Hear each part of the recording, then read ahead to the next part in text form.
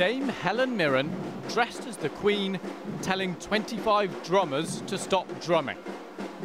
She points to the theatre where she's about to go back on stage for her second half performance and doesn't want any more noise from out here.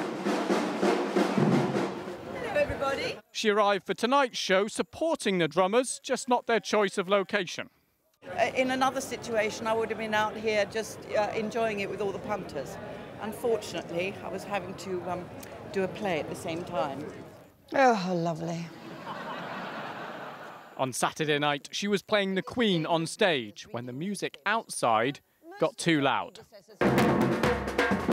Well, today the musicians were back, but this time not in the middle of a show.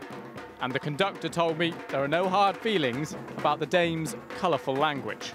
We've had lots of members of the public swear at us, but we've not necessarily had Dame Helen Mirren dressed as the Queen swear at us before, so that's quite unique. And Helen Mirren says of the band, they were very sweet and stopped the minute they knew I wasn't just a batty old woman haranguing them on the streets of Soho. On her choice of language, she said there were a few thespian words used, and it worked. As she headed back to the stage door, the drums stopped, and she carried on with the show. Lewis Vaughan-Jones, ITV News in the West End.